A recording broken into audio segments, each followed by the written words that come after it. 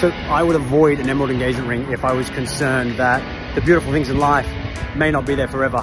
If you want predictability, a diamond really is the way to go. But if you want to indulge in something that's truly divine and exquisite, take that tiny bit of risk that, yes, it's possible it might crack.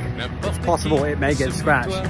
But between now and then, I'm going to enjoy the absolute shit out of that beautiful gemstone, and I wouldn't hesitate a second. And most importantly, work with an excellent jeweler who can actually design you a setting that's going to protect the stone and pick you a stone that's beautiful, something that's not vulnerable and not prone to cracking.